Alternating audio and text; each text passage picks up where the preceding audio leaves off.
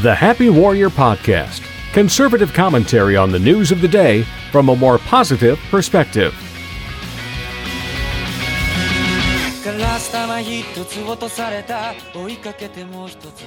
Ta-da! Hello and welcome. This is Happy Warrior Pete. This is the Happy Warrior Podcast, the conservative talk radio show that tries to build a bridge between left and right, to see our common humanity and treat each other as brothers and sisters in this wonderful country that is the United States of America. I'm here again, flying solo across the skies. I'm without God King Robert Melling. We will have another episode with Mr. Melling before we get to Christmas, but unfortunately, till then, you're stuck with me. Thank you so much for taking time out of your day or night to listen to this. I hope whatever you're doing while you're listening is productive or happy, or maybe you're just sleeping to this. Maybe I'm just lulling you off with my beautiful voice, with the melody that my timbre brings. It's great to be here again with you. I love this podcast. That song by Bump of Chicken that I always open with, the song's named Karma, in case you want to know what that song is. My favorite song of all time. I don't know. I just love it so much. I discovered it when I was in high school, and it's just stuck with me all these years. Even now, when I listen to it, it almost brings me to tears. Beautiful song. So what are we going to talk today? I have a huge episode today. I'm shooting for at least 90 minutes. I want to talk about Twitter. I want to talk about Russia. I want to talk about transgender a little bit. I want to talk about a little bit about the border. We got lots of great stuff here. I worked really hard putting this together. I hope you learn from it. I hope you enjoy it, and I hope you can take what you've learned here and share it with your neighbor, share it with your sister, share it with the coworker that's always mouthy about politics. Try to inform people about the facts and find common ground. And that's the goal of this podcast. It's about teaching and helping people to teach others. So where are we going to go? Well, I did not want to talk about this. I really did not want to talk about it, but apparently it needs to be talked about. The caravan. I did not want to talk about the caravan because it's so politically charged. I felt that there wasn't really a good way to convince others to see this in a different light.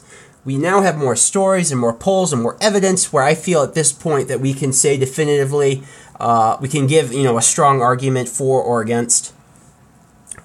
And I should point out before we start, I love immigration. I love legal immigration. I think in the United States of America, this is my more libertarian side, a little bit of the conservative, we should allow as much legal and safe immigration as possible, but we should be able to vet who is coming in. We should vet them, find out if they're criminals. We should vet them for disease, if they need treatment or being quarantined. We should be able to try to attract the very best people in this world, not just the low-wage workers, though I have nothing against them, but we want the scientists and the leaders and the entrepreneurs. People, if they want to be American and assimilate into our society and adopt American values, which came from the Scottish Enlightenment, the values of hard work, bourgeois values, we believe in families, we believe in marriage, we believe in treating your neighbor, we believe in giving it, 150% at work, we believe in, learning English. I'm sorry that's hard to say, but in this country, we're an English-speaking country, that we are our daughter country of England, and that's just part of how it goes. I don't know how we can get around it. Not that you can't be bilingual, but you need to have a primary language, and that language is English.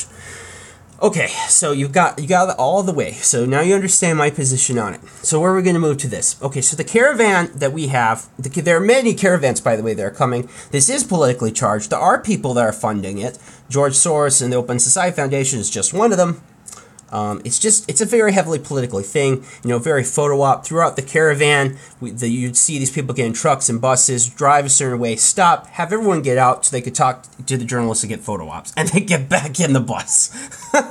Just ridiculous stuff. So what's also spurred me was this photo that's going everywhere. I'm seeing it on Facebook a ton. It's just driving me nuts because it's obviously a photo op. It's the same strategy they use with the Israelis and the Palestinians, where they set the Palestinians up for this perfect picture with children and a mother and tear gas and just how those cruel Israelis attacking those just innocent Palestinians. The old dichotomy, like I talked last week, that is at so many universities where it's always us versus them. It's always good guys and bad guys, and there is no nuance, nothing in between. It's only angels and demons and nothing else.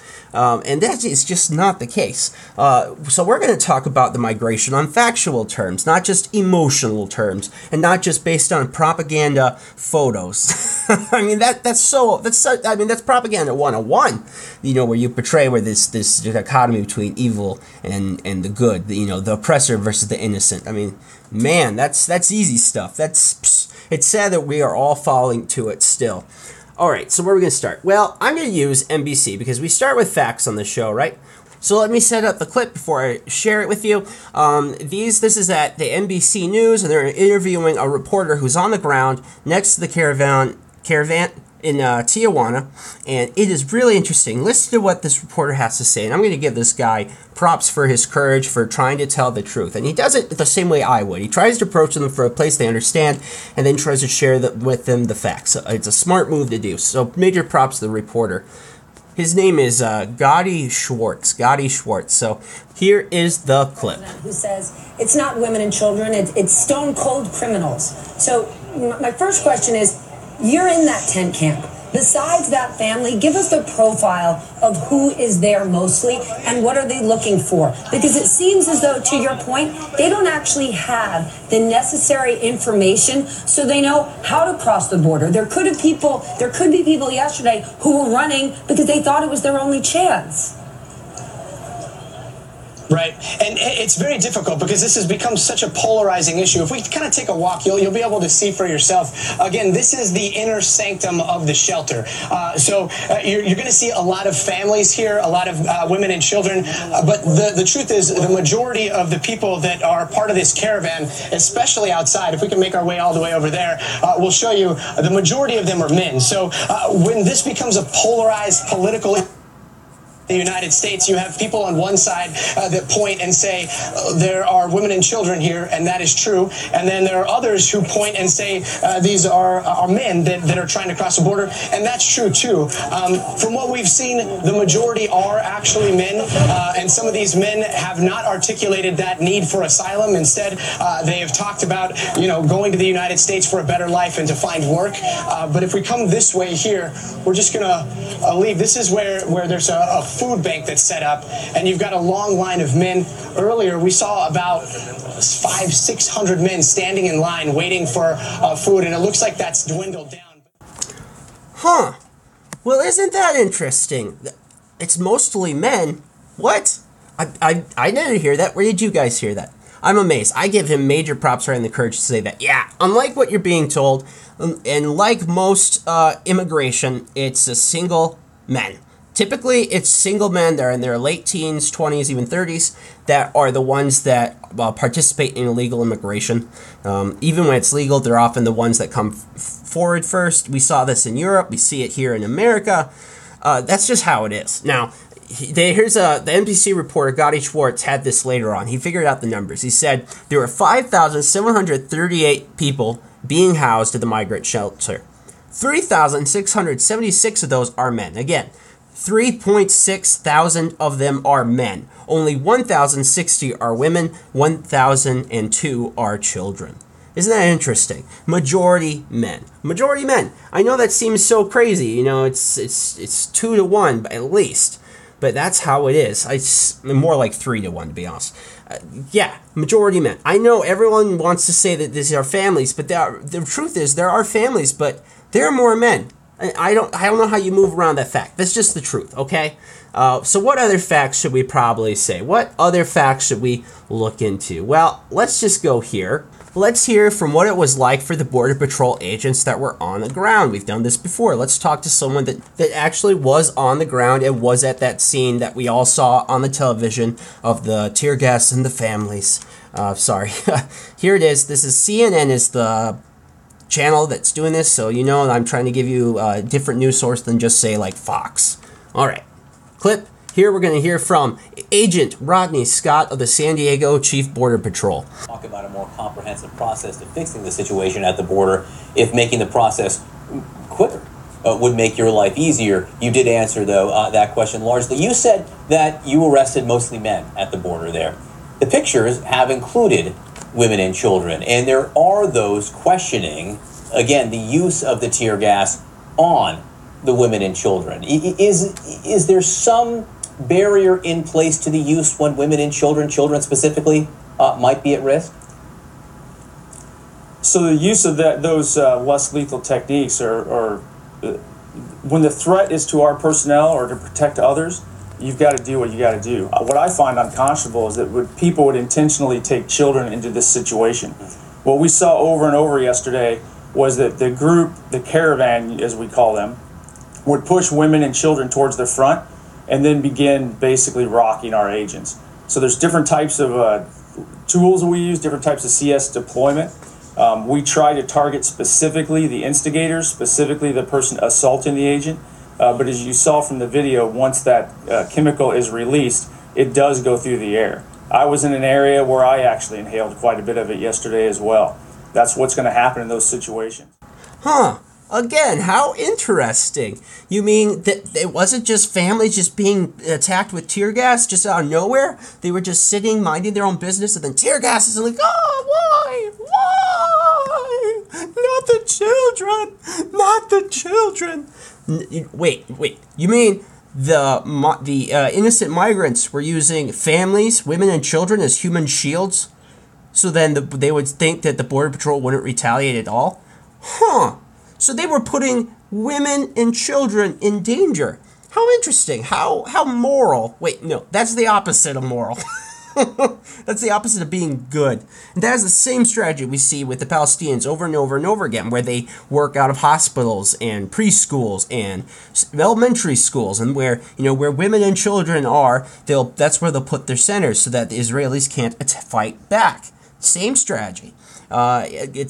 It's immoral, by the way, to use women and children as human shields. Completely wrong, in my book. There's no defending that, no justification of that at all.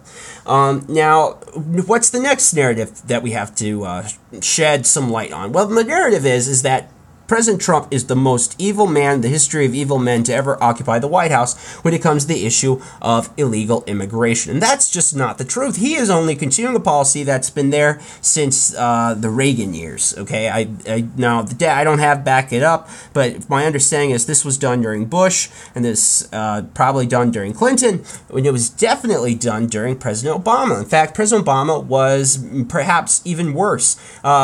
During the years of 2012 to 2016, this is from Homeland Security. This is their data. Department of Homeland Security. They say that tear gas was used by a U.S. Border Patrol agent 79 times from 2012 to 2016. They had incidents like this 500 times. And I have the things here. 2012, there were 26 tear gassings. In 2013, 27. It goes all up to this year, 2018, 29. So President Trump is only continuing a President Obama policy. Now, yes, that is whataboutism. But in this case, it's acceptable because we need to shed light that this isn't a new policy. The Border Patrol is just enforcing the laws that have been on the books for an awful long time. Okay, so what else should we know? Well, let's talk about the families. See, a lot of the times these families that are being called families, and this was what happened when they separated children from their quote-unquote parents, was the problem is often we have human traffickers that are taking these children as slaves, or they've been hired to put them through the border, and the kids end up being slaves anyways. Just terrible, terrible abuse. Anyhow, so they found in the last year 170 family units had to be torn apart because they could not identify the parentage. Homeland Security believed that these people were posing as parents to these children, and they just were not. What do you think about that?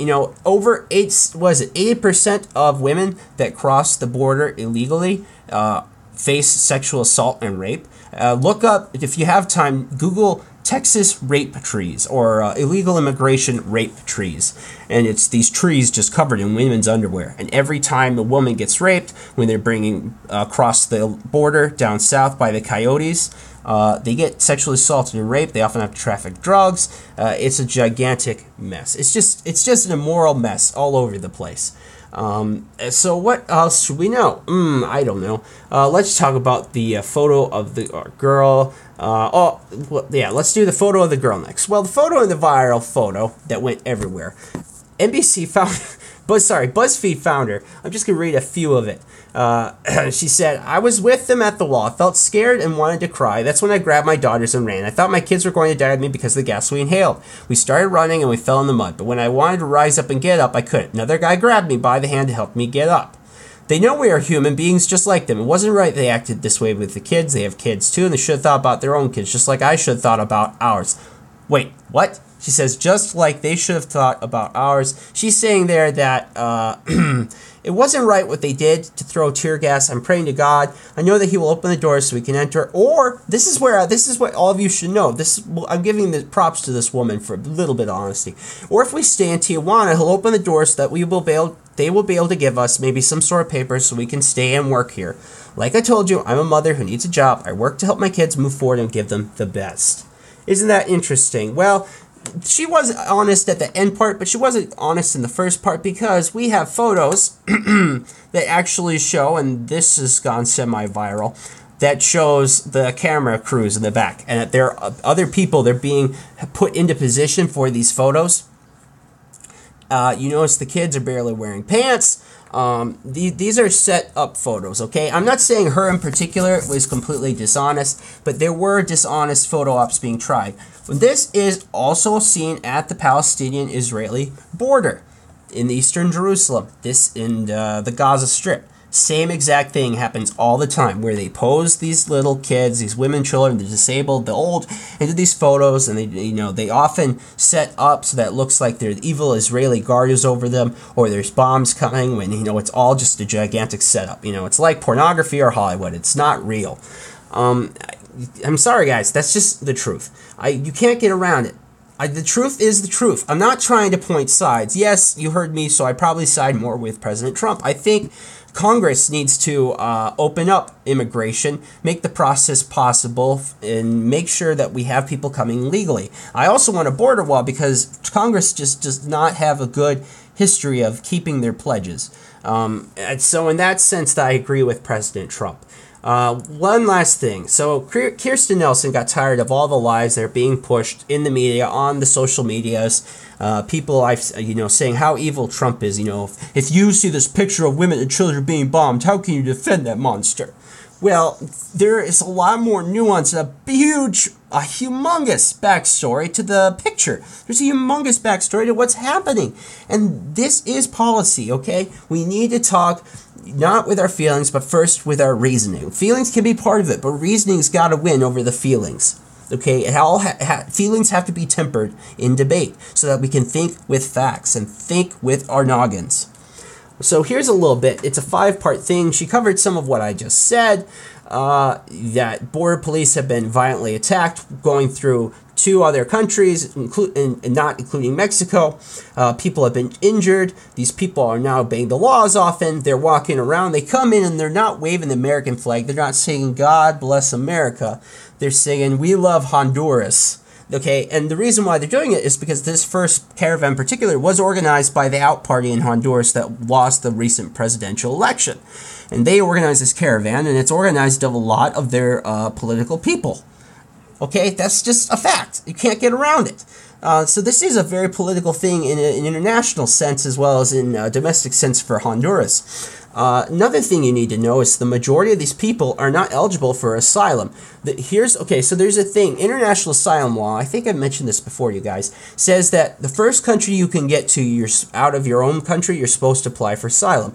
There are also special caveats if you want to apply for asylum. And they just do not match it. They say historically less than 10% of those who claim asylum from Guatemala, Honduras, El Salvador are found eligible by a federal judge. 90% are not. Most of these migrants are seeking jobs or to join family who are in the U.S. already. But they have refused multiple opportunities to seek protection in Mexico or the UNHCR and the UN Refugee Agency.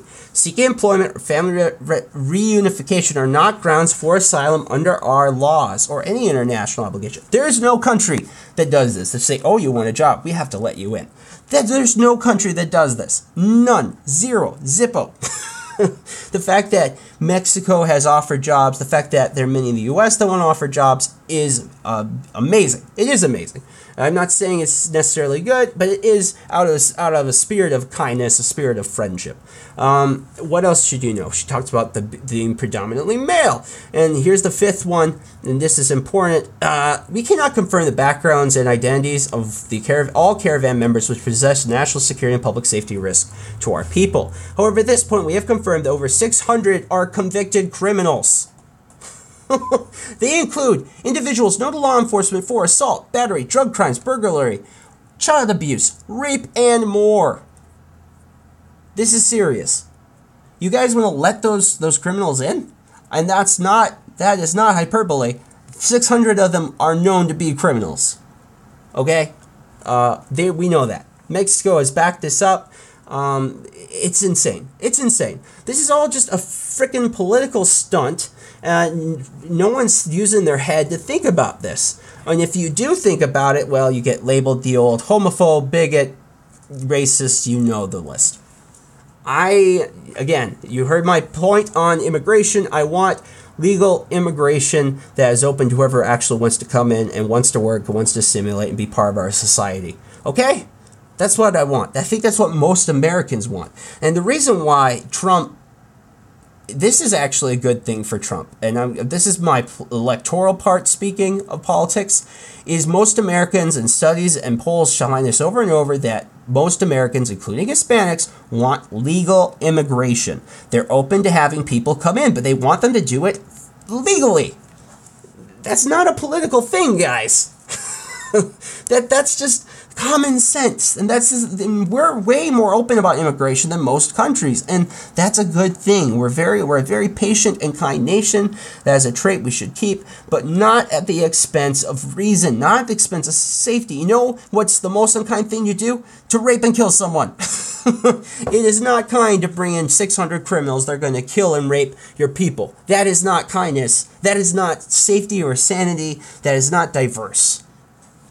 Okay, we have to keep this in control. Now, I am excited because it sounds like the U.S. and Mexico is about to sign a deal where these people can wait on the Mexico side of the border for their turn in court. The problem with illegal immigration often is that they will come in and they'll get a court date and they never show up. Most never show up to court.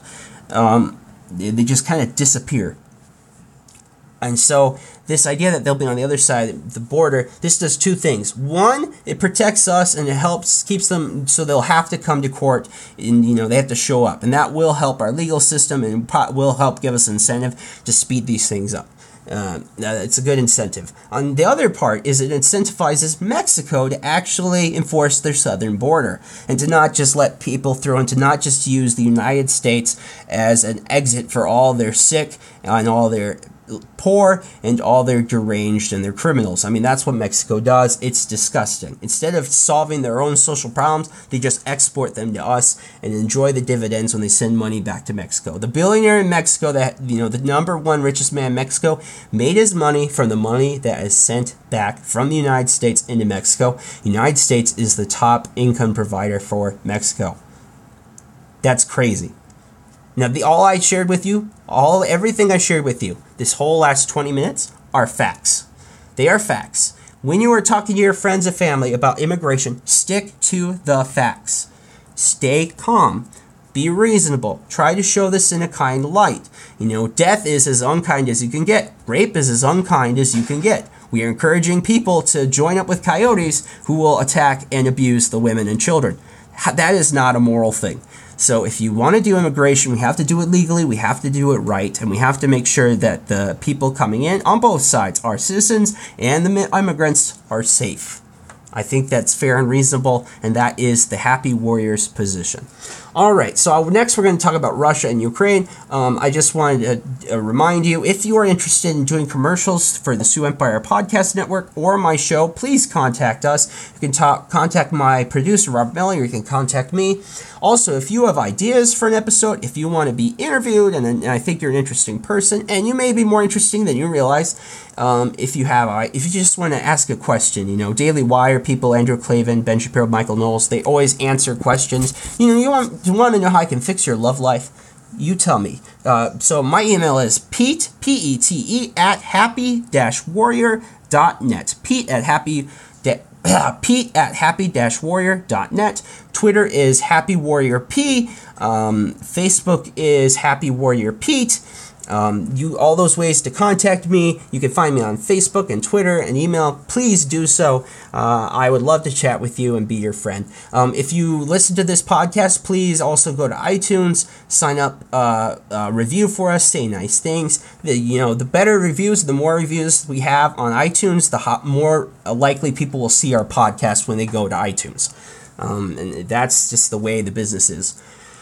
Okay, so should we talk about something funny before we go on? Let's see. Let's talk about this. This is awesome. I love this story. This one will make you guys laugh. So my funniest story to follow this segment, it comes out of the wonderful country of Australia, which is home to one of my favorite shows, Dr. Blake. That is an amazing show. There's only like 2 seasons on Netflix, though. We need the other 3. So this story comes out of Australia. So there's this old funny rule in Australia that someone discovered, a legislative quirk that goes back to the 1990s. And someone went viral and just made it go everywhere. Okay, so here, I'm going to read it from the NBC article. That's where I found it from. It says, Australian politicians are being peppered with requests for free portraits of Queen Elizabeth II after a long-forgotten piece of parliamentary code was brought to public attention earlier this week. Under this legislative quirk, which has its origins in the 1990 Parliamentary Act, Australian federal lawmakers are able to give away certain pieces of taxpayer-funded nationhood material under a constituents' request program.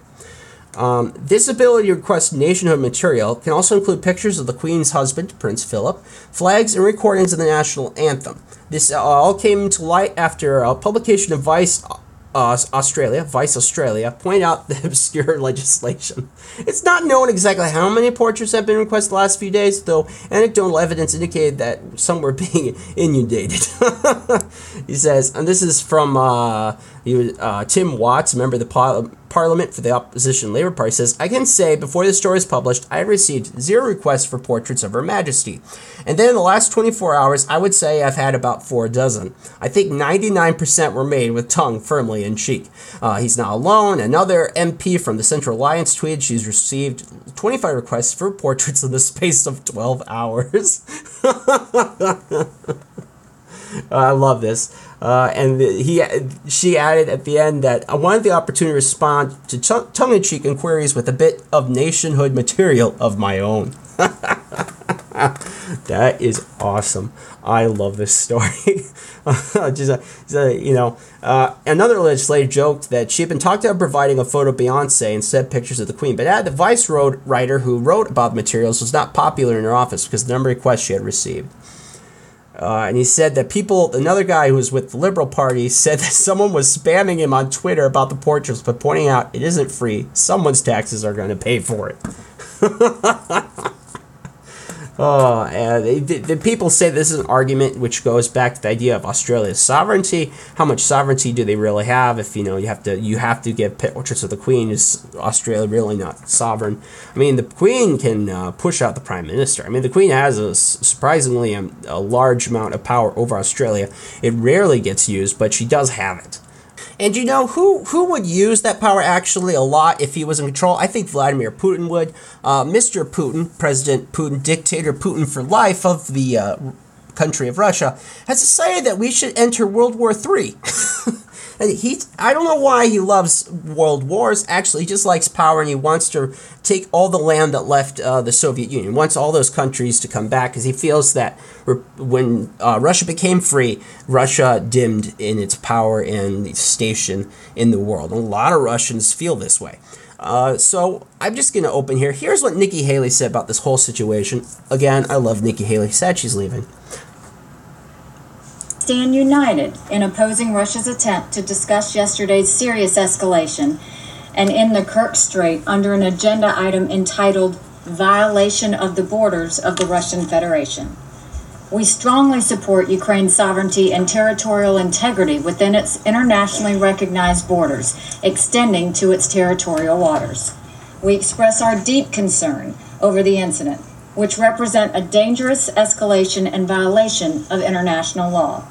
We look forward to discussing Russia's provocation under the appropriate agenda item. Accordingly, we urge all council members to vote against the adoption of the agenda as proposed by Russia. Thank you. And there was our amazing Nikki Haley, probably my favorite, and was voted for the 2018 favorite politician of the year in polls. So what the heck is going on? What do you mean I say a world war? Well, yeah, we're heading that way. It very well could that by the time you hear this that we're in another war, because Russia decided that we need to be in one. So what happened? Well, on Monday, Russia decided to attack and capture 3 Ukrainian boats. They are military boats, and they took the sailors captured. This was on a coast, it was on the Black Sea, on a coast that both the Russians and the Ukrainians and the Crimea that Russia took share. The Ukrainians have the right to, be on their own coast. Russia has for the last, how long ago was Jordan? For probably the last 10 years, I would say, has tried to provoke these countries, particularly Ukraine, but others, into provocation, so Russia then has an excuse they can go in and invade and take the land. That's what they did with Georgia. That's what they did with Crimea. Remember, they scooted in Russians to live in Crimea, and then they said, oh, there's all these Russians in Crimea that want to be free and want to be Russian. Well, why were they there? Well, because Russia put them there. Obama never stood up to these people, and so Crimea got taken over. That was a big chunk of the Ukraine. Remember, Ukraine was starved. 7 million people were starved to death during the Holodomor, which we just had the 85th anniversary of. This is a very tight time in Ukraine. There's an election coming. You never want to provoke on a country during election, because then the leaders have an excuse. They have to feel tough, and they'll be more violent, or they'll be more prone to violence. But whatever. Russia said, let's do it anyways, guys. So now guess what's happening? The Ukrainian president declared martial law. Yeah, Ukraine is now under martial law. And the Ukrainians are scared to pieces. Here's a little bit of factoids that you should know. So the Ukrainian president claims that before this, Russia was preparing a ground invasion of this country. In Crimea, they built military bases and were building them up with heavy levels of troops. Point 2. He has introduced a month-long stick of martial law. Point 3. 2 Ukrainian artillery ships on a tugboat were fired upon by the Russians. Point 4. The gunboats and the tug tried to sail from Odessa to Mariupol in the Sea of Azov. Russia then scrambled 2 fighter jets and 2 helicopters to the area, accusing the ships of illegally entering its waters. It did not, by the way. The Ukrainian Navy later said the boats had been hit and they were disabled. Okay?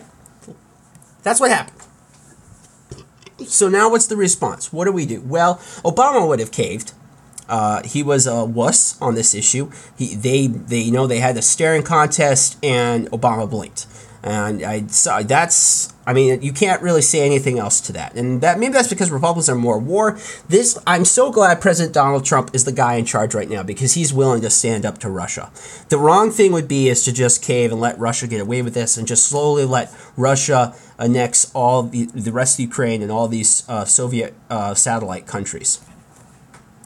Now with the Trump and the EU and the UK, the UN, we're all kind of at each other's throats. That kind of stopped now, and we've all started to work together. Germany, France, Britain, the US have all come together and say this cannot happen. Trump is pushing back on this. I'm scared. I really am scared that we're going to start a world war.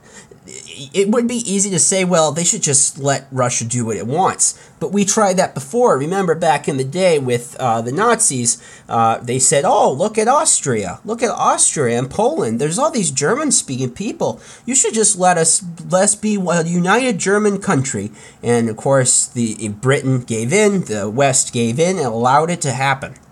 And then did that stop aggression? No. It only increased it. That was the wrong thing to do. So we can't just give in. We have to stand up for the Ukraine. We have to stand up for countries like Taiwan. I am not someone that says we police the world, but we should protect countries that stand for freedom. And when they need help to stand for freedom, we should be there with them. That's the kind of the world order we built after World War II under the work of President Truman and especially President Eisenhower. Where is this going to go from here? It's your guess. I don't know what's going to be done. Russia decided to show, the people on Russian TV, gun to their gun to their head kind of scenario, kind of like what the terrorists like to do. It's a mess. I mean, Russia even buzzed past the UK. So the Russia sent 17 fighter jets, just like skimming past UK boats. I mean, scary stuff. It was last month that when NATO and Norway were doing practice drills, Russia blocked and stopped GPS completely. The NATO allies could not use GPS. Russia is trying to provoke a response, and it is idiotic, it is dangerous, it is catastrophic. We do not want this. And that's why I'm being so big on this part. It is an important news story. It is more important than the immigrants. It's more important than some of my other stories I'm going to talk about, but it's a little hard to understand. I understand it's a little confusing, but it is important. This could, I hope this is just like a breeze. It's like the Cuban Missile Crisis, and just kind of it's a blip. Everything calms down. Who knows? I'm telling you guys. Pray. If you are a faith member, if you're a person of faith, please pray for the Ukraine, pray for NATO, pray for President Trump, pray for the Russians, pray that this will all calm down. Scary stuff. Okay, so let's move on to more funny stuff. So among all the rush to make every children's character's properties into a movie, the rush, we have Sonic, we have Pikachu, we have Mario, we have everybody. Everyone's given a freaking live-action movie. Well, General Mills. General Mills is like, no, don't leave us out of this. Don't leave us out of this. By the way, the Pokemon movie trailer looks amazing. I really want to see that. I like Detective Pikachu, by the way. It's very fun. The game, and it's a good game, by the way. If you guys can play it, play it. So General Mills wants to get on in the action. They're saying they want to make movies on the properties of the characters, specifically Count Chocula, Boo Berry, and Frankenberry. Now, I love Count Chocula. Love that cereal. We need to buy some. I need some right now in my belly, in my mouth. Boo Berry, not that great. Frankenberry, not that. Boo Berry and Frankenberry, by the way, are like the same thing. At least that's how they taste to me. So we're totally going to get blockbusters. We're going to get blockbusters about Count Chocula, about his backstory. He had a hard childhood. He's an outcast among the vampires. I don't know. This is going to be awesome. I think this is going to be great. So, hey, if you're listening and you want to donate cereal, contact me at my my email or Twitter or Facebook. So, like, hey, you want some food? I'll buy you some food, Peter. That'd be awesome. That'd be so awesome. Or maybe you should go to our Patreon. And then when you pay the Patreon, you just leave a little message, say, "For Pete's Cereal." Okay, so another fun thing is this going around the internet is this argument that Tolkien's writings are racist. And this is just the most vapid, shallow look at the world of Tolkien. I would say Tolkien. I've seen yet. Now, I'm a huge Tolkien fan. Huge fan. I don't quite understand the Silmarillion. I've read it and some of the other weird short stories. I love Tolkien. It's a huge part of my family. When we went to the movies in the early 2000s, it was a big event. Going to Fellowship of the Ring was like a family reunion. It was like that level event for my family. We love Tolkien. We love him. We love him. I love him. He's a genius in our eyes. There's probably no author, moral author that wasn't writing religious writings that's above him. So this is basically they're saying that this is all racist, and this guy wrote basically a fan fiction called Senator Bilbo, because he shares a name of an actual racist segregation senator with the name of Bilbo Baggins. His name was Theodore Bilbo. Anyhow, it's this parody where Bilbo is a racist, and it's awful. I don't like it. I don't like it. They're saying that, of course, it's the orcs. They say, look at the orcs, and look how the elves and the dwarfs look at each other. But that's not where he was going with that at all. Tolkien was famous for his anti-racism. He was, I'm going to use their term, very progressive for his age. Okay, Tolkien was making big points about good and evil. It was, you talked about corruption, because the orcs are corruptions of the elves. They're a corruption of that which used to be good is now evil. He wrote this on his experiences from the world wars. His understanding of what was happening, Sauron and the orcs and stuff, all that came from looking at the Axis versus the Allies. His experiences of the world wars and reading about them and living in that time led to him writing Tolkien. He put 20 years of world building before he ever wrote The Hobbit. He's just a genius. He's a genius of world building. He's a genius of narrative. He's a genius of storytelling about good versus evil. In my own church, we've had the guy at the top, the president of the church, or the prophet, has even come out and said that, Tolkien was inspired and these are great stories. It's awesome. I can't say enough good things about Tolkien. If you have kids and they have not read Tolkien, do so. Also, there was an amazing, it's in the late 1970s, early 80s, I can't think of it. Anyhow, it was a radio adaptation by the BBC, and that is incredible. So if they have a hard time getting into the book, use the audio drama first and then the book. Maybe the movies, but the movies might push them away because there's a lot more in-depth philosophical discussions. There are a lot more characterizations. The Lord of the Rings and The Hobbit are also survivor novels, and the movies don't show that all that well. I like the movies. I like the movies probably more than I should, especially the Hobbit movies. I like them. But I know a lot of people don't. Okay, so one more weird article. I don't quite know what to make of it. I wish I could get my friend. He's a president of a biotech company, and he's a really cool dude. He has made glow-in-the-dark cows. He's working on projects right now, some of which the FDA is approving, which is awesome. Anyhow, I'm not going to name him unless I get permission. But I'm going to ask him about this, see if we can get on the show. That'd be pretty cool. Here's the article. Chinese scientists are creating CRISPR babies. A Chinese scientist came out and said they already made one, and the goal was they're using the DNA of the goal was to make it immune to HIV. Well, only sort of. So this raised huge ethical quandaries. One, it's illegal in most countries, so they did in China, of course. Two, it's using CRISPR to do it, and we don't quite know what the total outcomes of organisms, specifically humans, are on the long term due to CRISPR. Three, this actually made the kid more likely to get sick because it didn't give him the full genes for the HIV, just gave them half the genes to prevent HIV. And it's not full prevention even if you have them, but it also makes you way susceptible to flu and malaria and other diseases. This is hugely unethical. Of course China has done it. I imagine China has much more unethical research. I mean, this is the country that captures political dissidents and harvests them for organs to sell on the black market. I mean, this is the country that watches Black Mirror and thinks that's a guide to running a country. Seriously, I'm not the only one that's made that point, but I think it's funny in a terrible, awful way. I mean, they're heading towards this mix of 1984 and Brave New World, and Google is helping them. But we're not going to talk about Google this time. We've talked about the Silicon Valleys in the past. We'll talk about today about Twitter in a little bit. So where should we go from here? Should we do Twitter, Amazon, Doctor Who? I'm going to do Doctor Who. So let's move to Doctor Who. Here's my Doctor Who impression, okay?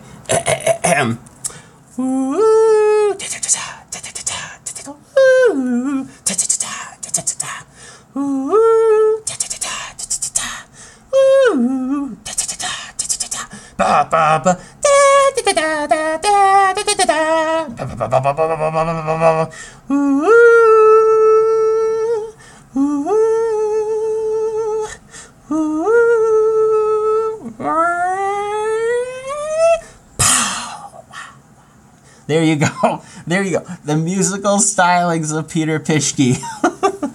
Now, I can't get in trouble with the BBC for doing that, right? That was a cover. That's fair use. So I'm going to talk about Doctor Who, specifically the horrendous Season 11, which is just as awful as I predicted. Sadly, I'm sad. I'm kind of gleeful in the sense that I was right, but it, told you so doesn't make things better. It's just a little bit of, self-arrogance. So it's tanking. It's pretty bad. So where should we start? Well, first off, I want to start that the reason why it's tanking is nothing to do with the fact that the new Doctor is a woman. In fact, that's one of the last features I would say is the reason it's tanking. It's taken because it's boring. It's taken because it's too loaded, and it's taken because the scripts are way too regulated and PC, and it's PC to the max. Here's a couple of the stories that they've done so far. We're on story 8, by the way, and there are only 2 left, and people are saying they're just downright boring. So this week we had The Witchfinders, where the doctor is a woman, and so she gets accused of being a witch, and she has to wear the right clothes and has to hide, and it's really stupid. And we don't even learn till like the last 5 minutes of the show that's an alien. It's like this ugly mud creature. It's really stupid. It's not very well made. It's not even connected to history. So, there's this idea that witches are only women, and that is just a humongous falsehood. Yes, there was more women, just like the caravan was more men. Well, it was more women, but there are plenty of men that got accused of witchcraft. And by the way, witchcraft, we always talk about the Salem one in the United States, but that was so small compared to the tens of thousands that were killed in Europe. But yeah, actually, there was a good percentage of the people that were killed as witches were men. It's just the truth. It's just the truth. It's a fact. Facts don't care about your feelings. That's a Ben Shapiro quote. Alan Cumming was good in that episode, by the way. But I mean, it was just ridiculous. It was ridiculous. And there were articles that came out saying, this is an episode that only the 13th Doctor could do. This is the only thing the 13th Doctor could do because she's a woman. It's just ridiculous. It's so stupid. And here it is. I was looking for it. It says, the witch hunt specifically targeted women, and this is from Kingsley College in Britain. It says, though most recorded histories, civilizations last hundreds of years, women have been subordinate to men. Many witch finders held that women were far more susceptible to temptation. So witch hunts did almost exclusively target women, sometimes as high as 95%. Another interesting point is that, the people in charge were mostly men. However, there were men that were accused and executed for it. That's kind of where we got the idea of the name warlock. And in Russia, in particular, the majority of the victims were men. Okay? Again, facts don't care about your feelings. There were men killed. It's just silly. Some of the stuff that they write here is just utter crud. This is from IO9. I read that, part of the Gawker Gizmodo family. It says, this season of Doctor Who is one of the new takes on familiar themes, pushing the boundaries of what the show can do, sometimes pulling it back to its earliest roots, sometimes just frustrating proof it's still Doctor Who. But this week in Among the High Camp and the Mud Witches is a story only this era of the show could show, and it's just ridiculous. And of course, they say, this is just like today. It's everything that the women face. It was just a garbage episode. It just was garbage. And actually, I'm sad to say, even though it was a garbage episode, it was better than a lot of the previous ones. Just ridiculous. The episode before this was Kerblam, which was it was basically Doctor Who versus Amazon. No, look, I'm not defending Amazon. I will talk about Amazon after this segment with Doctor Who.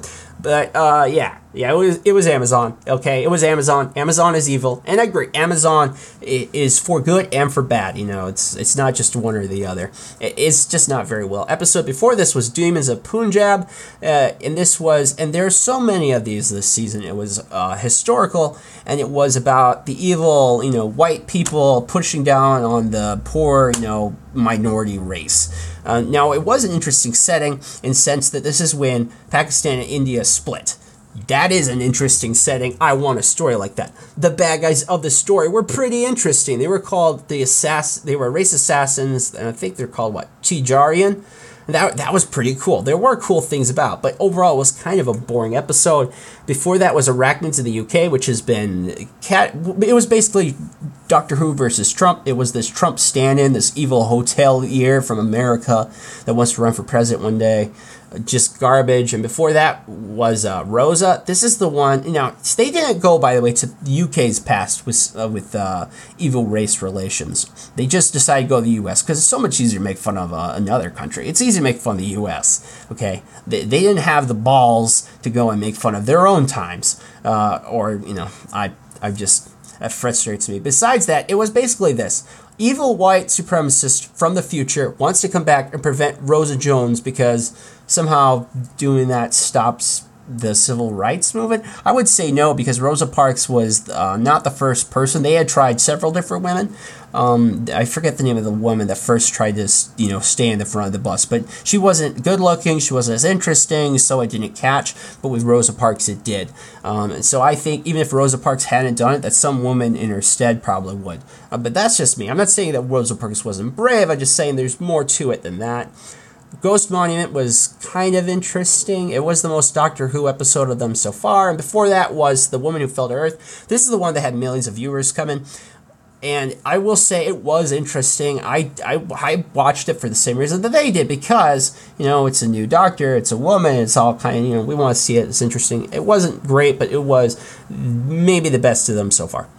The problem with all these, besides being super PEC and SJWE, the characters never push back. There's never another theory pushed on our philosophy about what's going on. The characters are always apologizing, particularly Bradley Walsh, who is an amazing actor, always complaining about what the evil white people are doing. And I know that sounds racist. I know it sounds like I'm alt-right right now. I am not. That is what is happening in the episodes. This is not doing well, by the way. It is not helping the show. People must say, well, it's just wonderful. The show's doing so well. That is not true. Unfortunately, actually, the show is going through a hard thing.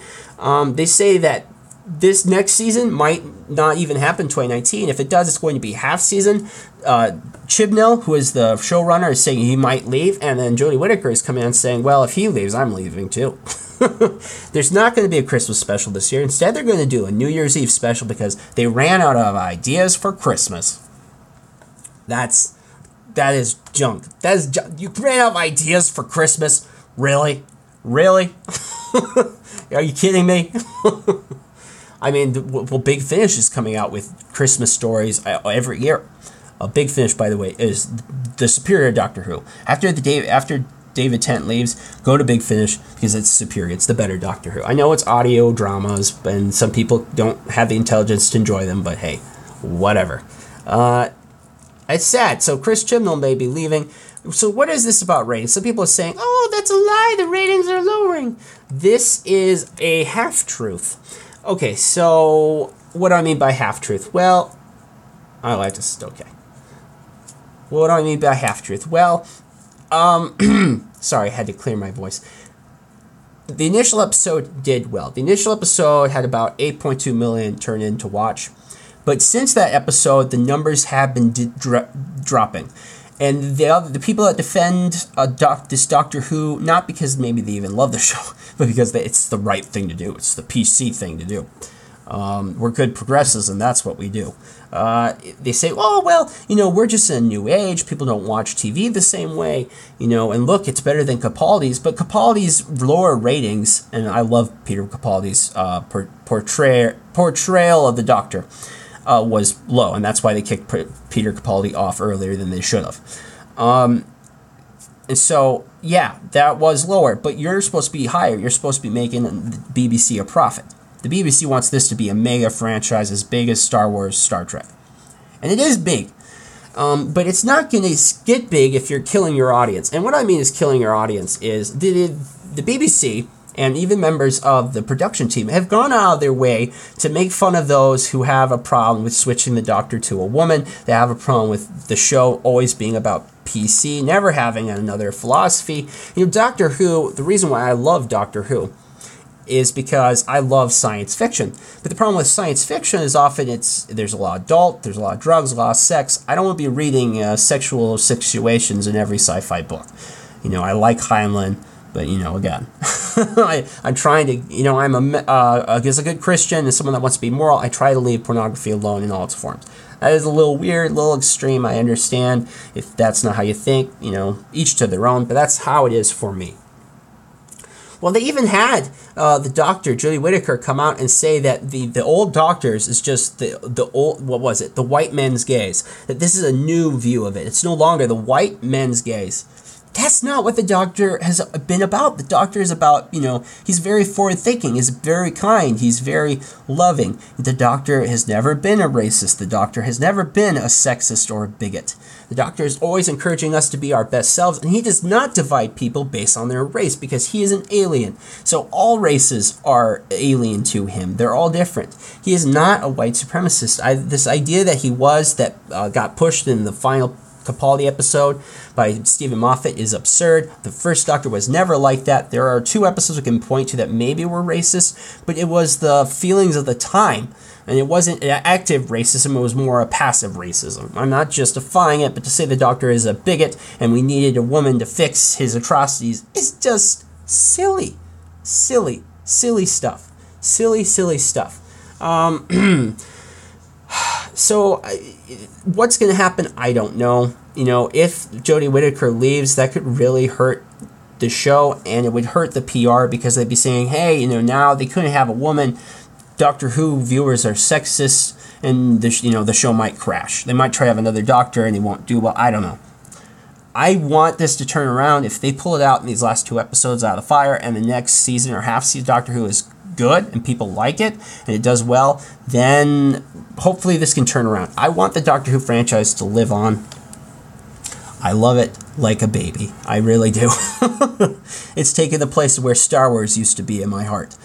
I want it to improve. I really do. I am rooting for you, Jodie. I'm rooting for you, Chris Chibnall. Neil Gaiman came out and says, guys, he said this. It's kind of like a signal to everyone about what's really going on. He says, my friend Toby Whitehouse, he's a writer for Doctor Who stories, including Big Finish, and he says, so I worked with him on a script. And he showed me a script before he sent it to the BBC, and he showed me the script after. He says the thing was basically an abomination. He didn't use the strongest language, but he says this thing was completely different. And that is, I've read it a lot of places, and with pretty good evidence, that basically the reason why this season is so boring, and why the stories at the end of the Capaldi area were so, I don't know, they were just so, all the time, Bill was saying, I'm a lesbian, need that you forget, in the last 5-10 minutes I have to remind you again. It's just ridiculous. And they said the BBC is doing this. That's the difference between the US and BBC media. Both have to go to talk to someone. But in the US, we talk to our corporate overlords, the producers and the people that finance the show. And they make decisions on thinking if it will sell or not, if it will not survive, but if it will flourish as a product in the free market. In the BBC, that is not the system. They sort of keep that in mind, but the regulators are more interested in putting out the right message and the right view and more about the politics. And what happens is they go through these scripts and they just murder them in their sleep. And they change them and shake them up and they make them awful and not to resemble the original interesting story. Okay, we don't need to be told every 5 minutes about how awful white people have been or are, or how awful Trump is, or on and on and on. Doctor Who was not a show about politics. Okay, political issues showed up, but he rarely came on one side of a political issue or another. And even if he did, there's usually another character that had a different view that could just as be as right. And it was up to the viewer to decide which of these philosophies is right. Is the Doctor right? Is the Doctor wrong? There's an episode about Doctor Who with guns, and he says never again. That's a famous David Tennant era line. And there are other people that show, maybe military training is necessary. Maybe it's okay to defend yourself. And there's all kinds of philosophies going on. And yeah, it comes strongly in the gun, but there are alternative messages. In these new episodes, it's not that. There's the one message, and that is it. One last problem I want to point out. If they need to get rid of the companion characters, or they need to stick to just one companion character, or if they have the companion characters, they can only have one subplot. Dividing yourself into 3 plots, a plot, and 3 subplots does not work. It gives the Doctor no time to show her characterization. Jodie Whittaker so far has not shown herself to be... she's a good actress, but she hasn't shown to be the unique Doctor yet. She's just doing mimics of previous Doctors. One episode is the Matt Smith. One episode is Peter Capaldi. One episode is the Christopher Eccleston. But it's not, this is Jodie Whittaker's Doctor. We don't have that feel yet. And I'm not totally sure why that is, but it probably could be put on pawn that there isn't just enough time for her to play. I think Bradley Walsh is the best of the 3 companions. A lot of people, particularly on the left, want to say Yaz. Look, you decide on one, guys, or decide on just keeping it to 2 plots, and you'll be much better off, I think. Let's hope that this works out. Better news for Doctor Who is that we're going to get a Tom Baker novel. Tom Baker wrote a script. It was going to be for a Doctor Who movie, and he shelved it because, the movie didn't happen. Well, now someone convinced him. He's making it into a book. Big Finish, if you're listening, make an audio on the book. Do that book. And also, Big Finish is coming out with a Rose solo series. Rose, the first companion of New Who, probably the favorite companion of New Who, next to Donna.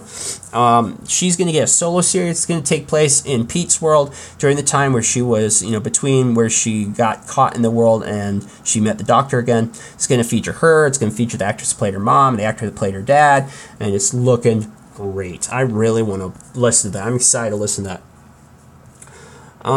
Okay, so let's talk a little bit more about Britain. So Britain is having a bit of a problem right now. They seem to not seem to get their schools in order. I don't know what the fetch is going on with you guys, but it seems to me with this and everything else I've read that Britain is trying to burn itself down to the ground. Yeah, I know that is. I don't know how else you guys are going to put it. Okay, so let's do this story. This is a funny story. Funny in a sad way. I want answers. This is from the Sun. Parents at school where 30-year-old asylum seeker is studying for the GCSEs are keeping their children at home. A growing number of parents have withdrawn their kids from the Stoke High School in Ipswich, Suffolk, after the... Sorry, I have a lot of indigestion today. After the investigation to the Year 11 pupil was launched. So here's the story. There's a picture of it. It's a guy with a beard. He looks older than I do. I'm 29. He said he was there at 15. He is immigrant from Iran. He and his brother was apparently acting as a 12-year-old, neither of which are that. I think they're both in their 20s. He's 30. Sorry, he's 30. The other guy's in his 20s. And the people were pointing it out, and the school was like, oh, no, I'm not listening. No. They're like, look, guys, that guy is 30. That guy's 30. I mean, he leers at women when he's at school. He tries to look at the girls during his break. I mean, it's disturbing stuff. It's kind of funny too. It's embarrassing. Oh my gosh, it is so funny. That guy is 30. He's an adult. What are you doing over there, Britain? Oh, I'm 15. I swear, 15. You have a very prominent apples, Adam, sir. I'm advanced for my age. Oh my gosh. And this is not just in one school. So why they do it is they are offered a free education. And so these people that didn't have an education when they were from the Mideast or Africa, they come in and they want an education. So they fake being kids. And there are pictures and videos of these people with these buses full of these men who are in their 20s coming out and going to these high schools. And they're hoping that from there they can go to college. And they're doing it because they want a free education. But it is putting children in danger. It is dangerous.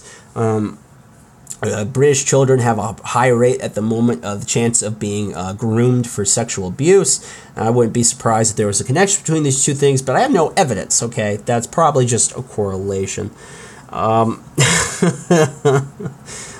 my gosh.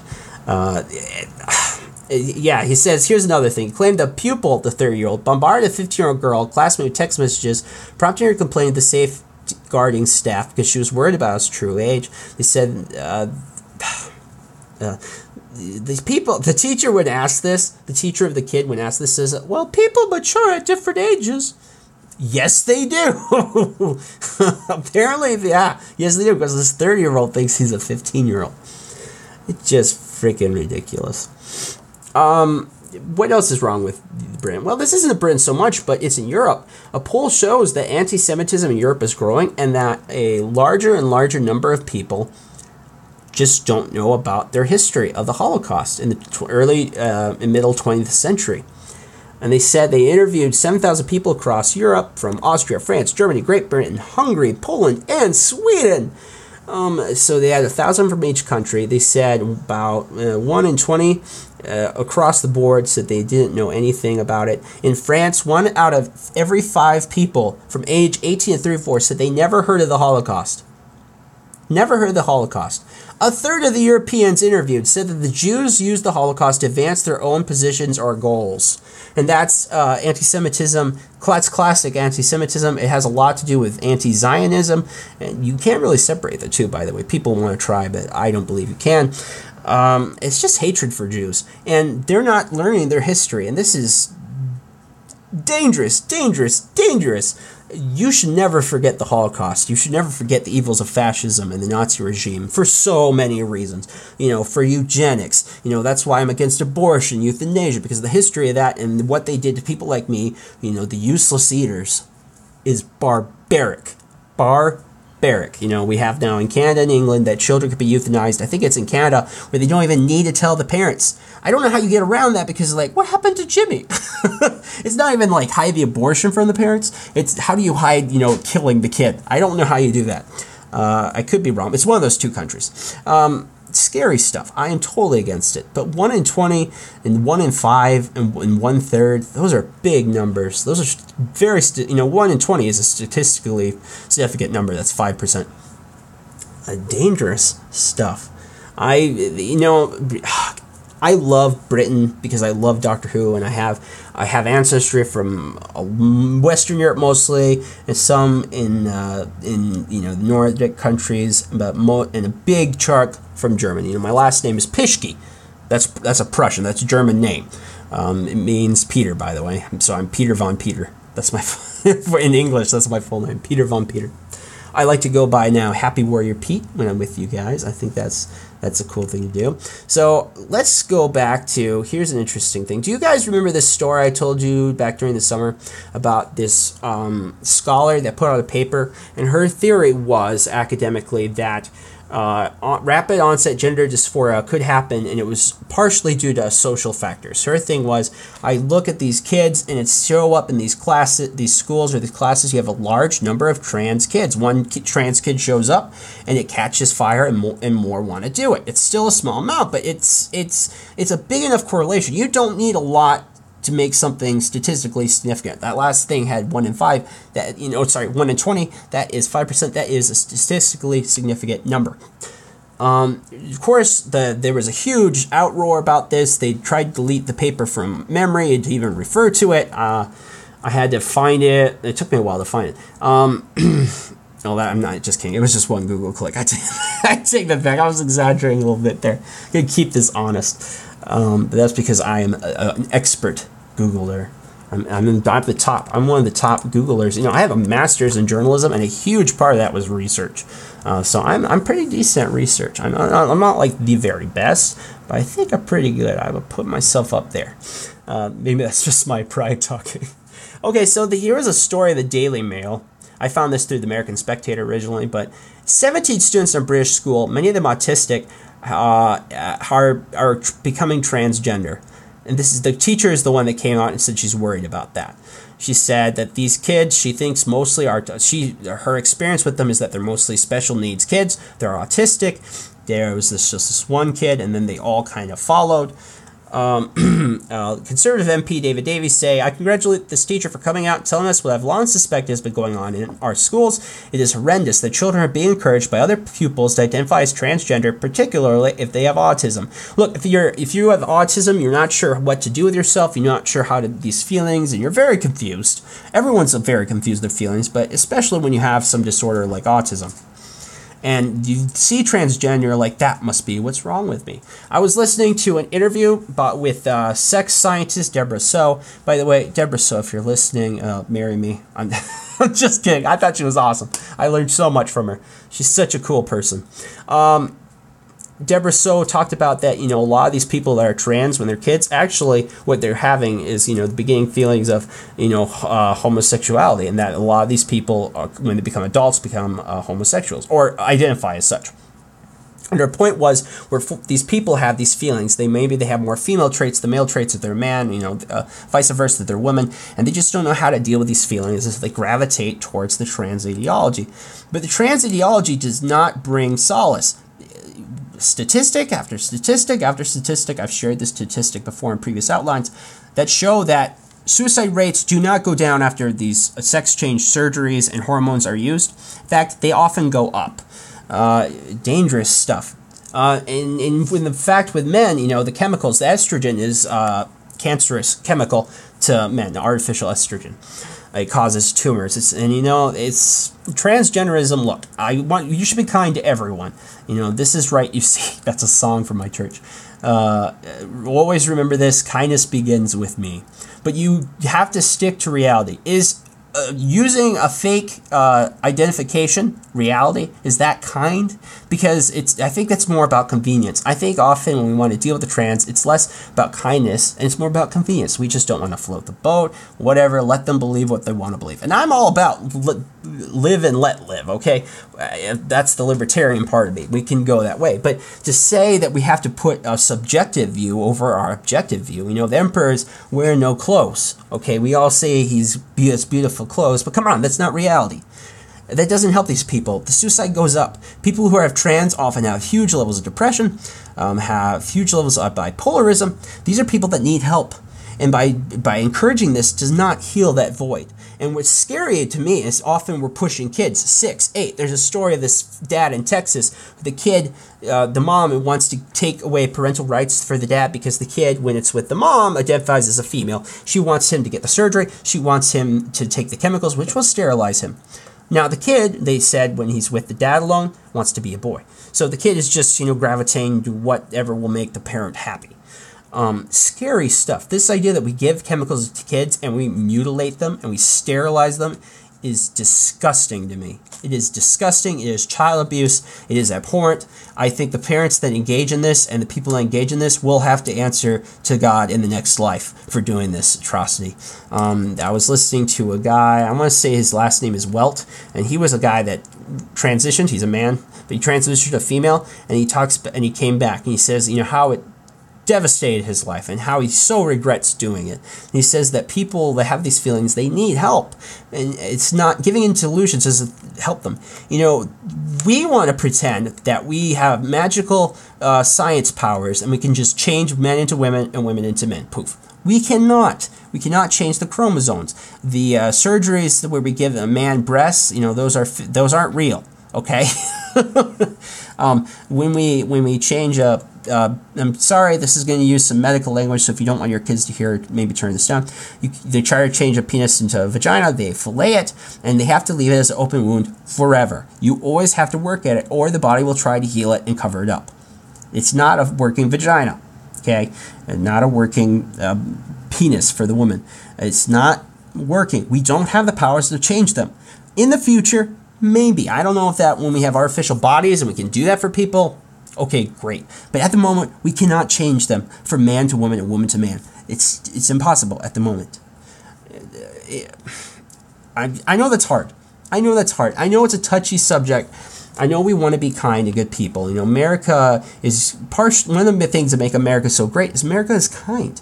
America is kind in a good way. We're good people. We want to do good. We want to be good. We want to take care of others. We want to be the shining beacon on the hill to all the world. And that is great. That is awesome. But you have to stick to facts on this. It's so easy to just give in. Okay, I'm okay. If they want to change their name, fine. Because you can change your name. Anyone could be named anything. Some names used to be more masculine. Ashley used to be a man's name. So, fine. But this idea that you use certain pronouns is idiotic. Do not do it. Do not give in to that part. But you can, if you want, recognize their new name.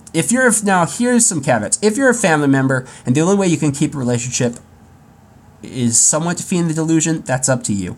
You have to, I want you to pray about it. I want you to think about it.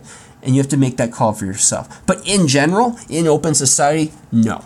No, do not do that. You can call them by their new name, fine, but don't think that you can just buy into the he is now she and she is now he, and how dare you for not saying that. Canada's been invoking legislation that would make it illegal to say the wrong pronoun. just insane. Dangerous insanity, because it's not reality, guys. We're feeding into delusions. Well, why do I bring this all up? Because it's become a new issue again because of Twitter. See, Twitter decided that so I talked about in the summer that Twitter has these policies that they don't really tell you what they are. The terms of service, their terms of agreement are pretty loose. They don't really explain what the fetch is going on. They kind of ban people left and right for whatever the heck they want, when they want, and it's never really explained. Twitter actually, and I guess in a weird way I'm going to give them credit, actually came out and said their terms of service means you cannot, if you want to be on Twitter, you cannot call people by their dead name. Dead name is the old name they used to have. And so now I'm Caitlin, but I used to be Bruce. Okay, that's their dead name. By the way, it's such a cool, someone needs to be a band, or this is a Doctor Who villain, the dead name. This sounds cool. It's ridiculous. It's a ridiculous change in terms of service. So you have to use term pronouns, which, by the way, easy mistake to make. I mean, my mom does this to me and my dog all the time. She's like, oh, she or he, and it gets it confused. Totally innocent. My grandma does it too, by the way. It might be hereditary or something. Anyways, it's ridiculous. Of course, then guess who they went and they started banning? Well, they were already banning conservatives mostly, but they have banned some feminists. And I'm going to start with, you want to do this? Okay, we will do.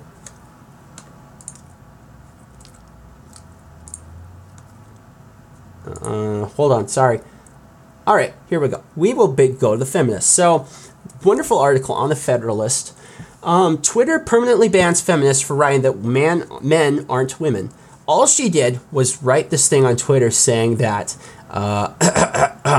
men can't be women, and that the transgender idea, the movement, harms feminism. Because men can just say, I'm a woman, and then take advantage of all the work that women have done that puts women in danger. The former head of the ACLU, the president of the ACLU, was one that pushed for transgenderism until she had one day she went to a bathroom with her teen and tween daughters. There was two men that came in there that were trans, or I guess female trans. And, it made her extremely uncomfortable. And she had a moment of inspiration where she realized what the fetch she was doing. And she quit. And she had this wonderful post, very smart post about, ACLU has gone completely wrong on this issue, and this is not fair to women. So there is this legitimate strain in feminism right now that has a problem with transgenderism. The lady that got banned is Megan Murphy. She calls herself an extreme feminist, okay? She is a leftist through and through. Okay, she's also a pro-socialist. It's just ridiculous. She got suspended permanently, and she's not giving in totally. So another person, Laura Loomer, she's alt-right sort of. She technically, I guess, is a journalist, but she's more like the Sean Hannity kind of journalist, where you're very provocative and you're very for one side over the other. Not the Happy Warrior way, okay? That's not what we do here at Happy Warrior. We try to use facts and reason and try to meet each other, try to build a bridge. That's not Loomer. Loomer's not trying to build bridges. But she got banned for, what was it? I'm trying to say. She pointed out that one particular of the new representatives, Ileana Omar, has a history of anti-Israel comments, being for pro-Sharia. She's pro-boycotting Israeli businesses, and she is pro-female genital mutilation. These are all extremely important issues. She's going to be in Congress now. Why is it wrong to point that out? I know it's facts. Again, facts don't care about your feelings. These are facts. Twitter, these are facts. I know you may like those things, fine. But it's facts to say that they exist, and that's how she feels on issues. Okay? Of course they're afraid, to point it out that anyone on the left might adopt something so evil as female genital mutilation is wrong. So they have to silence them. They have to block them. And I know that the Silicon Valley is largely controlled by the political left, and then I'm not trying to hurt the feelings of people on the left who might listen, and thank you for taking the time to listen to someone that you might disagree with. I appreciate it, and you're a good American to do so, and a good intellectual. That's honest intellectualism. Well, Jesse Kelly is a combat vet, conservative writer, radio host. He served in Iraq. He's a war hero. He got banned, and we have no idea why. And Twitter said in their new terms of service that they have to tell you when you violate so you can fix it, or why you get permanent suspension. They did not. They left that part empty. And they're trying to figure it out. Some people think maybe he was cussing, but he says, I generally don't cuss. So some people think he said something really political, and he's not even totally sure what that is. He's a little bit provocative, but not super so. He's a funny guy. You know what's really funny about this too? Jesse Kelly wrote back in August after the Alex Jones got banned, and Robert and I talked about how this is a terrible precedent. This is bad because we want free speech. We don't want to censor speech because, you know, freedom, liberty is always better than censorship and control. So he wrote a piece on The Federalist saying the left won't stop at Alex Jones. The slippery slope is real, and we're on it. Wow, was he right?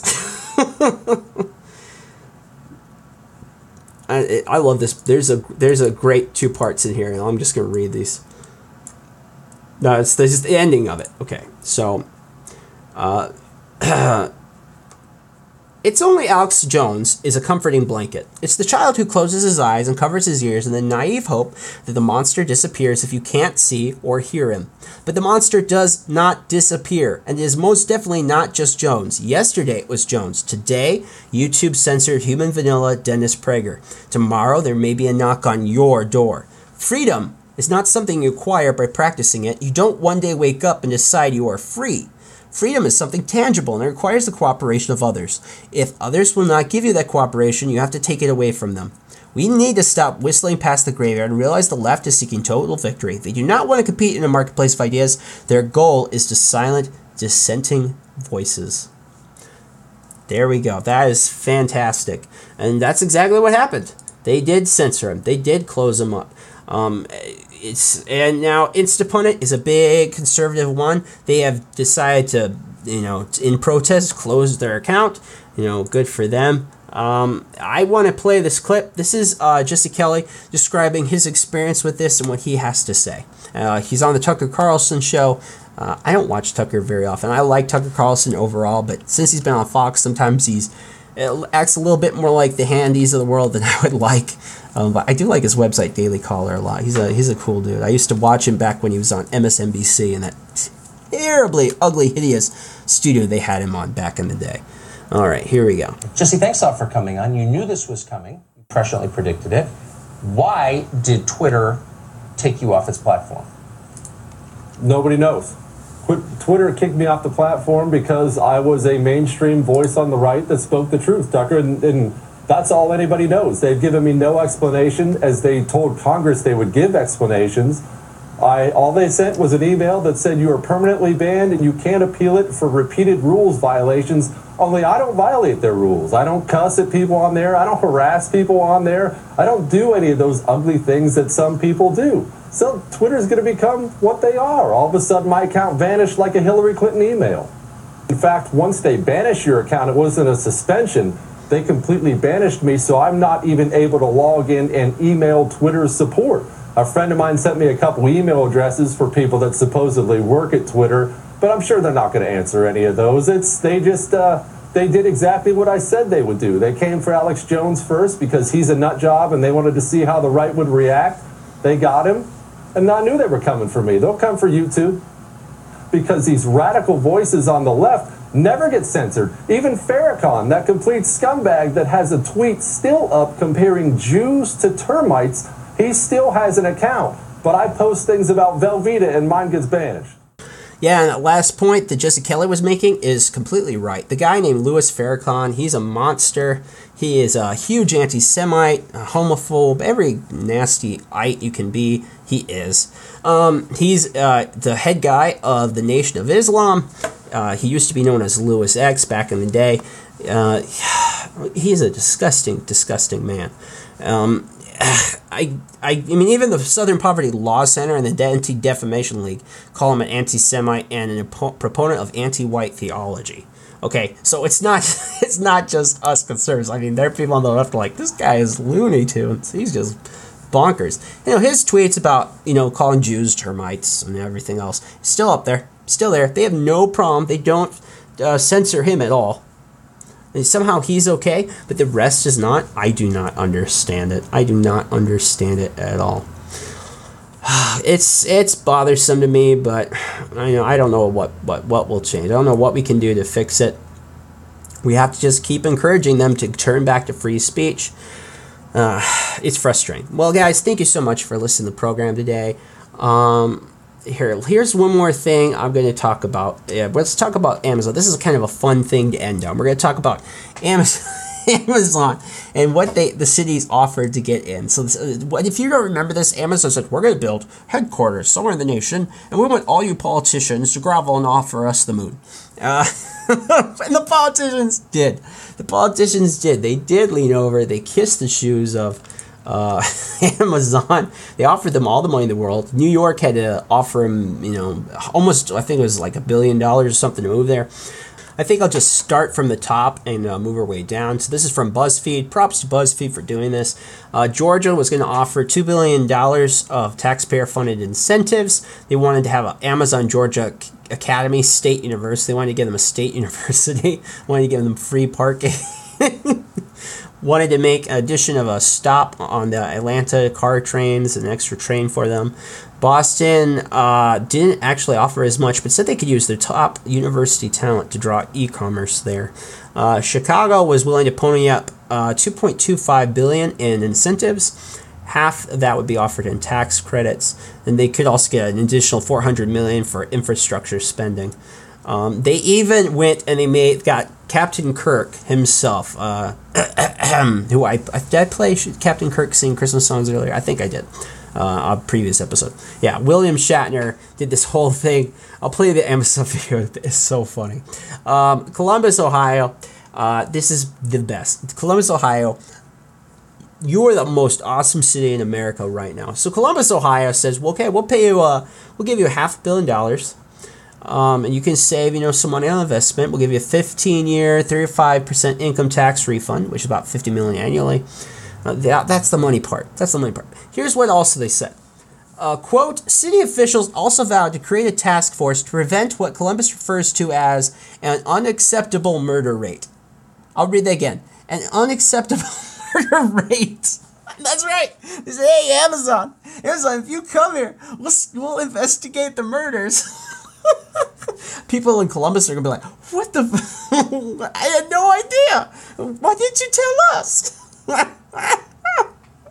Look, hey, and Amazon's like, look, Chicago got Captain Kirk to come back. What do you guys offer? We'll stop all the murdering. We'll stop the murders. Yeah. We'll give you money to stop the murders. Oh my gosh. There's some more. That one is the best. I thought so it's like money, and then murders. I mean, I think New York offered like way more than $1 billion. I probably had that wrong. It's just insane. It really is. I mean, Amazon's at $1 trillion value. I mean, they play dirty. Recently, they were going to pay minimum wage to all their people at $15 an hour. But then he came out and says, now the government should do it. And basically, they did this this is crony capitalism 101. They did this so that other companies aren't as big as Amazon who can't eat $15 minimum wage, that they would crash. They couldn't do it. It's the same strategy crony capitalism always does. In big businesses, we do something to make the government happy. We use the government to punish the other companies. Just nasty. I mean, I have a story here about how Amazon workers in Europe in particular are treated egregiously bad.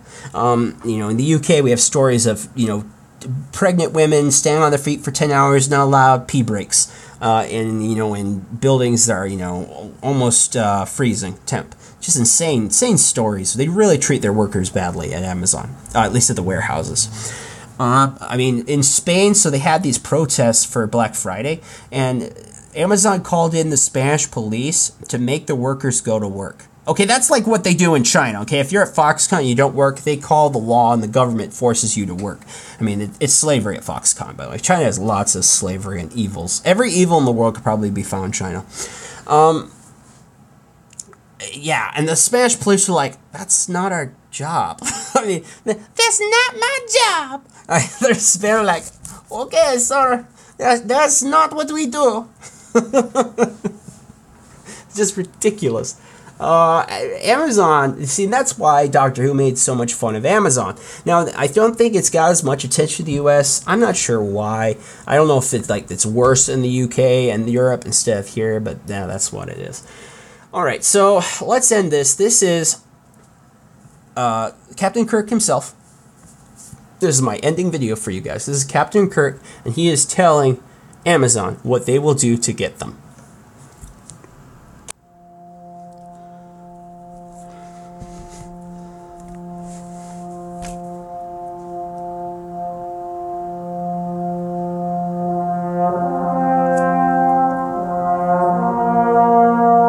Really, the press release writes itself.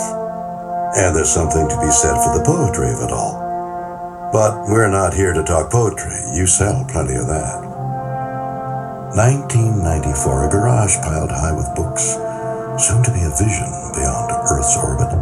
And with each new chapter, new skeptics, because skeptics never stop. They try to count us out too. Maybe you heard about the fire. Did we cry uncle? No. Before the architects finished the plans, we began rebuilding and reinventing ourselves as an economic powerhouse, a thriving ecosystem of transit and tech, an icon of culture and community, and a destination for doers and dreamers alike. But here's the thing. We've still got the fire in us, and you've still got the garage in you. So let's talk reinvention together, because you do it relentlessly, and there's no better place for it than the city built on it.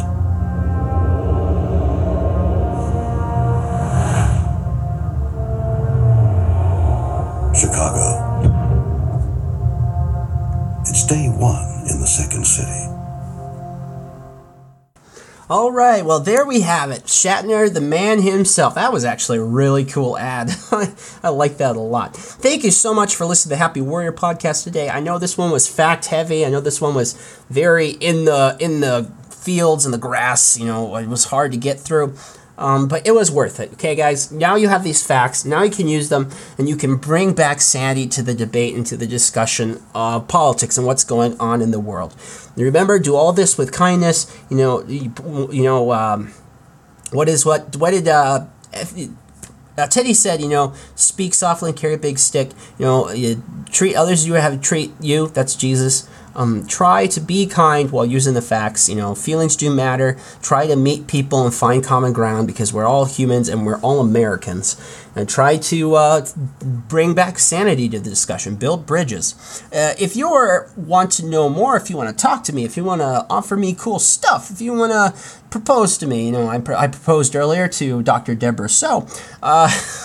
You can reach me at Twitter, which is Happy Warrior P. You can get me on Facebook, which is Happy Warrior Pete. And you can find me on my email, which is pete@happy-warrior.net. Again, pete@happy-warrior.net.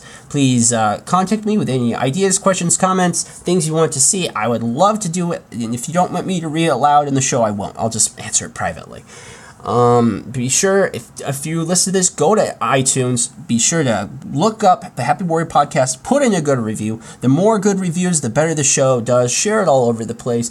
Grovel and beg your family and friends to listen to the Happy Warrior podcast, please.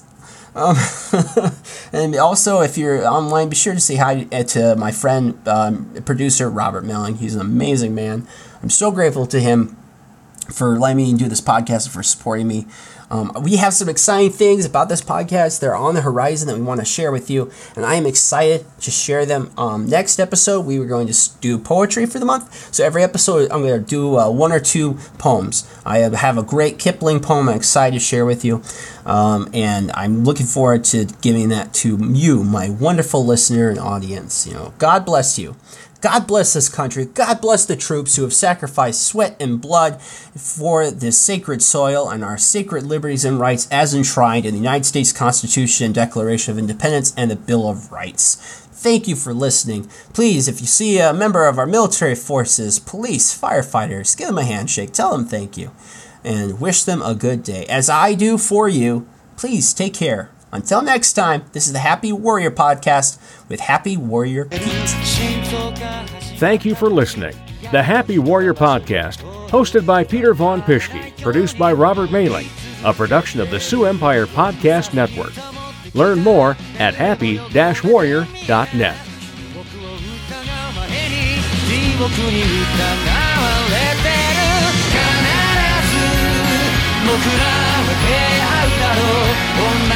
鼓動の音を目印にしてここにいるよいつだって飛んでるからくたびれた理由が重なって揺れる時生まれた意味を知る存在が続く限り A production of the SiouxEmpire.com